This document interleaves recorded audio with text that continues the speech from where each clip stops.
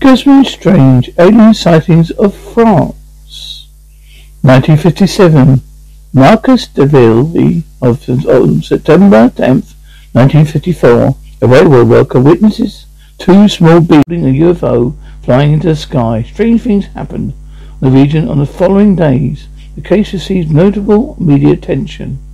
1965. Depiction of one of the beings, according to the book of Level Vega dos Sucupicos Volatis, July 1st, 1965. Versival Apes de Hout Province. Alleged UFO sighting and a close encounter by farmer Maurice Messy. According to Messy, he encountered two small beings near spectacle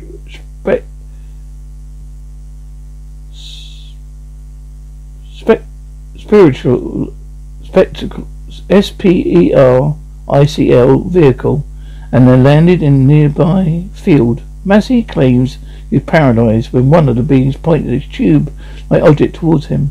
Massey said he watched the beings looking for plants and making grunting sounds, so he returned to the vehicle and flew away. According to his wife, Massey said he received some kind of communication from the beings, considered his encounter a spiritual experience. He looked upon the site as hallowed ground that should be kept in his family forever. 1967. August 29, 1967. Casarac, Santaella. Two young brothers and sisters declare to have been the witnesses of meetings of UFO and their occupants. 1981. The Trans and President's case, one of the rare cases where a UFO left material traces scientifically measurable. This event took place on January 8th, 1981, in Trans and Province in the French Department of Var.